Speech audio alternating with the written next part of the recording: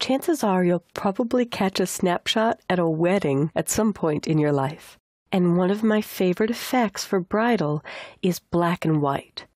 Now, just converting to image, mode, grayscale does not make a beautiful black and white. That is a default conversion. In fact, Photoshop even tells me, hey, there's a new, better way to do this, image adjustments black and white.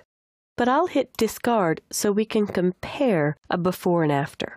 When I hit discard, I'm going to use history, and at the bottom of history, which should be up as part of your Essentials workspace, you'll see Create New Document from Current State. And when I click that, we can compare Photoshop's flat default conversion to what we're going to do. I'll come back to the bride and groom shot and I'll undo. You can use Control-Z or Command-Z, or I love to use history just to jump to the last step. And before I even begin correction, I'll do a few quick cleanups. I went to my rectangular marquee tool, and this handicap access sign is a little distracting, so I'll select it, use Edit Fill, Content Aware, click OK, and it's magically gone. Same thing over here, Edit Fill, still on Content Aware. I'll leave this, I can try it, not sure how it will do. So magical. There's a little seam there that I could fix with the cloning stamp tool, but I'll move on with the intent of this exercise. So instead of using image adjustments, black and white, as the dialog suggests, I want this forever editable. For that reason, I use the Adjustments panel. And in the Adjustments panel, you'll see what each one does by mousing over it. It gives you a description. So the one I'm looking for is black and white, the third icon in the second row. By using this button, it is a non-destructive and forever editable change to the image. So if I get my proof back from the print shop and the contrast isn't quite where I want it to be, or I've blown out my highlight detail, lost all the whites and the very delicate detail of her wedding dress, then I would be able to adjust it and I haven't permanently trashed that data. Anything you do under image adjustments is permanent and really not recoverable. But doing it here, I can come in and take a look at what Photoshop sees as reds, yellows, greens, cyans, blues, and magentas. We actually used to use a trick in the printing industry of going to the channels, clicking on the red channel or the green channel or the blue channel, and whichever one had the highest contrast and best detail, we would stay on that channel and then do image mode grayscale.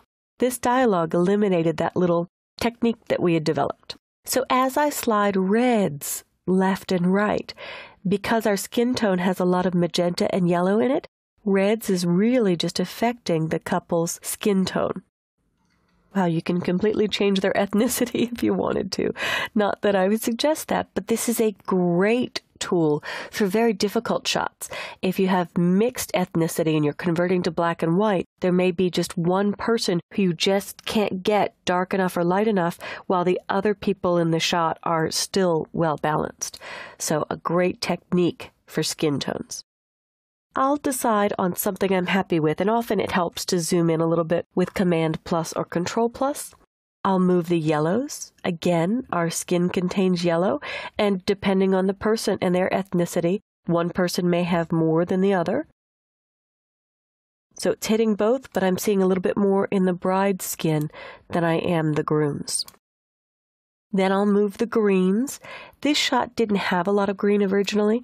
Often I'll click the eye icon to hide and show, and greens should be affecting mostly the bouquet. So as I move greens, there you could see the flowers really getting pulled out, so I can get bright, crisp contrast there. And then cyans and blues are going to be affecting, and I might need to hit Control-0 or Command-0 to fit in window, are going to be affecting this area of the image.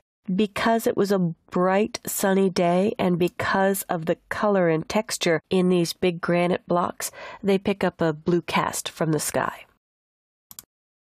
So cyans are affecting it quite a bit. I actually like that a little bit faded. And then blues will affect the darker parts, the shadow detail there. So I'm really pulling a lot out of those stairs. And the last style is magenta. Every shot is different and you may need to make different adjustments, but you could see I've customized this quite a bit. Now I'll click on the Properties icon to collapse it again, and I'll choose Window, Arrange, 2-up vertical. Here is the original flat conversion by Photoshop. His suit isn't nearly as rich. I'm not getting all the detail I can out of her dress. Here is my corrected shot, and in fact, in this gorgeous lamppost here, I see a lot more contrast and detail. So everyone will have a different preference about how much contrast and detail they'd like, but this way you can pull whatever you want out of a photo, especially with more difficult shots that are kind of flat in color to begin with. Going to black and white produces a flat black and white. I had a good starting shot here, so I didn't have a lot of work to do. But those styles will save your bacon if given the opportunity to make a poor image far better and elegant in black and white at the same time. So try this on one of your own snapshots from a friend or family's wedding, or if you're a high-end photographer, give this a try instead of using image mode grayscale. And also remember to use adjustment layers so I could come back next week, double-click the settings, and tune them up.